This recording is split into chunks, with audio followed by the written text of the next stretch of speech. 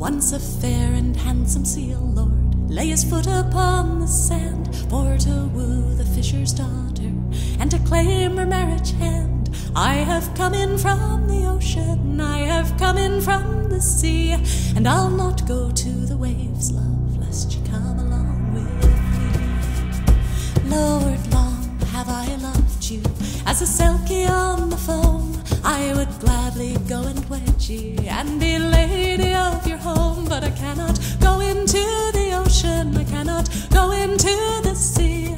I would drown beneath the waves, love, if I went along with ye. Lady, long have I loved you, I would have you for my wife. I will stay upon your shoreland, though it robs me of my life. I will stay one night beside you, never go back to the sea.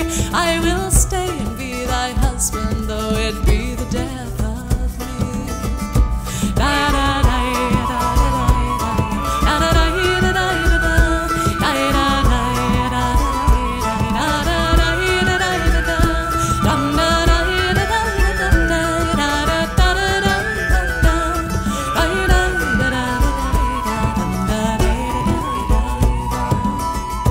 Lord, I cannot go and wed thee, all to watch my lover die. Since I'll not be left a widow, I have a plan for us to try.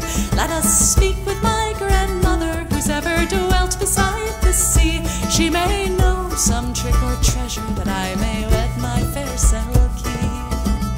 So they've gone to her grandmother's little cottage by the sea to inquire how a maiden can be wed to her Selkie.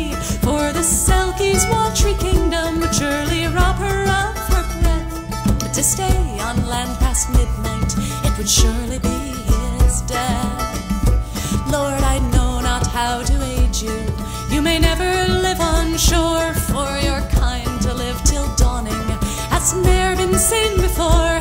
But my mother had a seal coat that she buried neath the tree, and she told me that its wearer would become a fair Selkie.